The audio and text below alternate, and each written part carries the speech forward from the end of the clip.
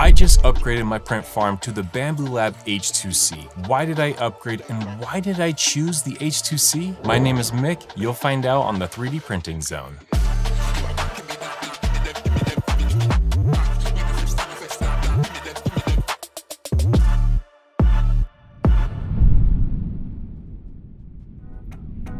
I've been 3D printing since 2017 and have just crossed owning over 40 different 3D printers. 6 months ago, we decided to start a 3D print farm. Not only do we get printers sent to us through sponsorships, but we also go out and buy the latest and greatest so that we can test it ourselves. We've learned a lot over the past 6 months. Business is so good that we need to buy more printers. Which brings me to the first question, why upgrade our 3D print farm? A lot of the products we sell are to the Sweet Bath Co. If you take a look at their website, in December of 2025, you'll see they have a lot of out-of-stock items. Part of that is our fault. We just can't print fast enough. So we need to upgrade our print farm. We need to buy more printers or faster printers or maybe a little bit of both. When looking at upgrading our 3D print farm, we had 3 things in mind. We need to print faster, we need to print quietly, and we want to eliminate waste. Most of the products we sell are multicolor. So when we talk about the waste section, we'll talk about ways that you can eliminate it, and the H2C being one of those big ways. Once we decided to start a 3D print farm, it was time to think about how we're going to stack these printers. They are very tall. I knew we needed around 35 to 40 inches between shelves to accommodate for the printer and the AMS system and allowing it to open and close.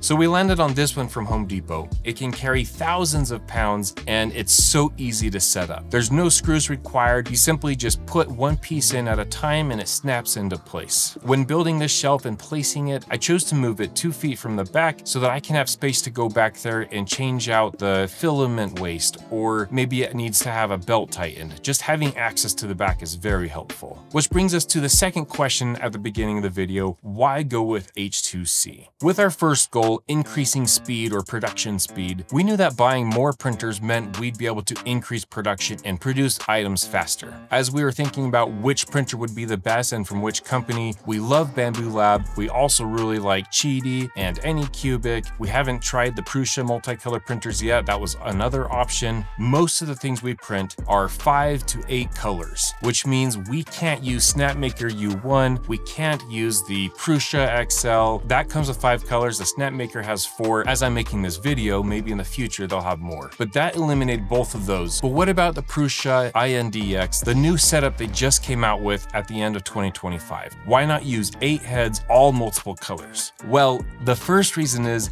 it's not available yet. We are so behind on what we're trying to print right now. We needed printers today, and I haven't had time to get one of those 8 colored, 8 nozzle, 8 head printers, nor have I had time to test it if I even had one. We got the H2C a couple months ago. It's been amazing. We rely on it. We know it works, so why not add more of them? We've tested a few Anycubic printers. We have the Anycubic Cobra 3 V2 and the S1 Cobra. Those are both great printers, but they aren't reliable enough. We've had fail after fail. We've had a lot of successful prints as well, but when it comes to a print farm, fails just aren't an option. Going with Bambu Lab ensures quality and predictability. I hardly ever have fails. Knock on wood. This printer right here, this H2C, that was the first one that Bambu Lab sent us to make the H2C release video. We've put 700 hours on that printer so far, and I have had zero fails. It has just worked so well. The bed has stuck so well. I know people complain about the heating element not heating the bed evenly, but this one is the one that has 67 little tiny derpies, and every single time those print perfectly. We need to talk about that a little bit. Each of these tiny derpies has 6 contact points on the bed. That means there are 402 separate little pieces on a print bed. Again, I have not had a fail. We're at 700 hours. Having that printer and being able to run it for over a month really helped us in making this decision of upgrading all of our printers to H2Cs. Let's look at the second thing we need to keep in mind when we're upgrading our print farm, and that is the noise. This print farm, these printers, they're just in my basement. I have kids, I have a spouse. We need to keep the noise levels down so that when we're sleeping at night, it's not just a bunch of whining and complaining from the printers, not from the kids. And we want to make sure it's not too loud or disruptive. This happens to be my office office as well. I have a day job. YouTube is kind of my side thing, same as the 3D print farm for now. So when I'm on calls during the day, I can't have a bunch of printers making a lot of noise and just being distracting to me, to my customers, and to other employees on calls. There are 8 printers running behind me right now. The top 4 are H2C, this one is an H2C, and then the 2 behind me are H2Ds and H2S. So the rack itself has 8 H series printers, with 5 of those being H2C. Listen how loud they are right now.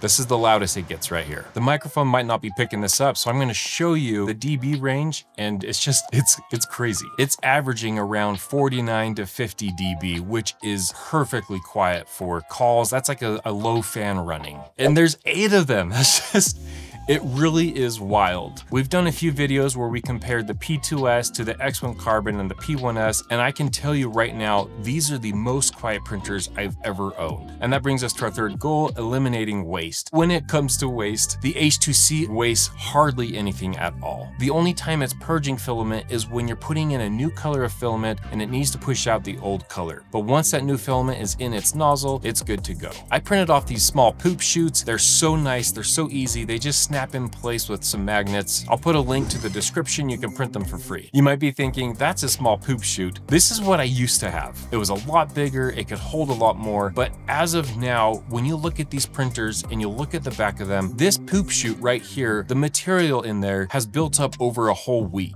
1 week, and that's how much is inside, which is just crazy. I used to fill up a bucket like this every single day, which is another reason why we're just looking forward to using the H2C farm. We're not wasting as much filament as we used to. Something else I should mention about these printers is they take up a lot of energy. If I plugged all 8 of these into my 15 amp outlet, I would probably trip the breaker. I wanted to make sure that never happened, so I wired 2 20 amps, 4 for the top shelf, 4 for the bottom shelf, and so far I could start all 8 printers at the same time where they're using the most energy heating up the beds, and I haven't had any tripped breakers or any issues at all. I'm not an electrician, I can't tell you exactly how much power you should put behind each of these printers. They have the power specifications on their website, but it's good to know if you put 4 of these on a 20 amp, start them all at the same time. In my experience, it doesn't trip the breaker. Something I love about the H series printers is the progress bar on the bed. Just from a glance, I can see which printers need my attention, you know, those 3 that are blinking with their beds blinking, and then which ones are finished. You can see the green progress bar completed up here in this top one, and then you can see this one is almost done. Progress bar is getting close, same as the one on the top right. From a glance, I can check on 8 printers and easily see with that progress which ones are almost done and which ones have issues. Now we still have some H series that are not upgraded yet. We have 2 H2Ds and this one on the corner is the H2S, but we will upgrade those as soon as that kit is available. So make sure to look out for that video. We'll talk about how hard it is. I mean, you have to switch out the bed, you have to switch out the head in some cases. So we'll let you know if it's really difficult, if it's worth it, or if you better just stick to the H2D or to the H2S. And there you go. We upgraded our print farm because we couldn't print fast enough. We chose the H2C because of the noise, the speed, the quality, the predictability of just printing out good products every single time. It also eliminates waste, and because it's wasting less, it's printing faster, and it just does such a good job. When we decided we're going to upgrade our print farm to the H2C print farm, we went online and we realized you can only purchase 1 per household. So I reached out to Bambu Lab. I told them we are planning on purchasing a whole rack of 3D printers, the H2C. We're wondering if you could help us get those available to us. To our surprise, not only did they make them available, but decided to sponsor us for the purpose of making this video and to just get the word out there that these are workhorses. They are the very best. I couldn't recommend a better printer. It is the top of the line, our very favorite printer. And if you'd like to pick one up, we put a description down below.